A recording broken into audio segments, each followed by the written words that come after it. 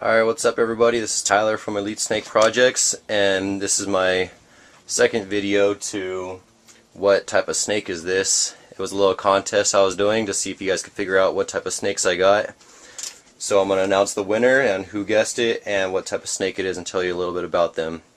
So the winner is the COD Kiosk, which is a Call of Duty channel, which is funny because I did do a Call of Duty reference from White Boy 7th Street, and I'll put a link of his channel on this video, and he is the winner.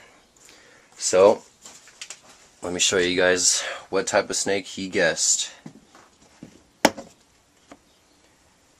And there he is. This is my male, and if you don't know what type of snake that is, it is a Woma python, which, as I said, is an Australian python. And when I was looking to get a new snake, I wanted to get something that not everyone has, that's a little different. And I was looking into olive pythons for a while because something interesting about them is they have one of the highest scale counts out of any other snake, so they're extremely smooth and real calm snake. And these guys are like the same way.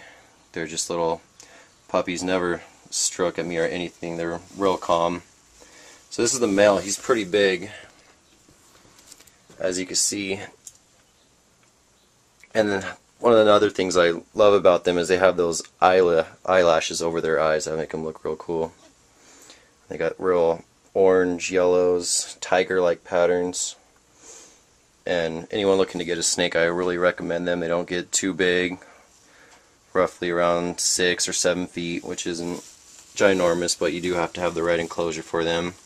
This guy is kind of already outgrowing this tub, so I'm going to look into something bigger for him. So that's the male.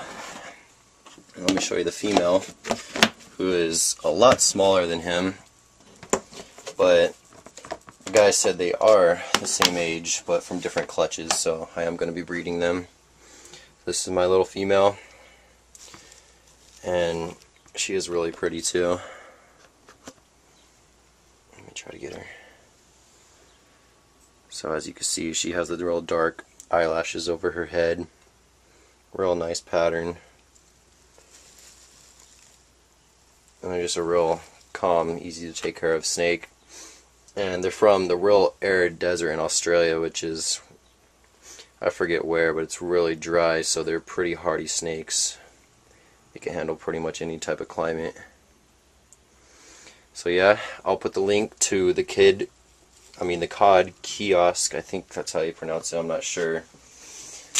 And also I'd like to do a little shout out to a longtime YouTube friend that I was hoping he would win actually. And his name is CBU2221990. I'll put his link on there too. He's always been a good friend. He's got a real cool reptile channel. You could check it out. He's got a lot of cool different snakes and different projects he's working on as well.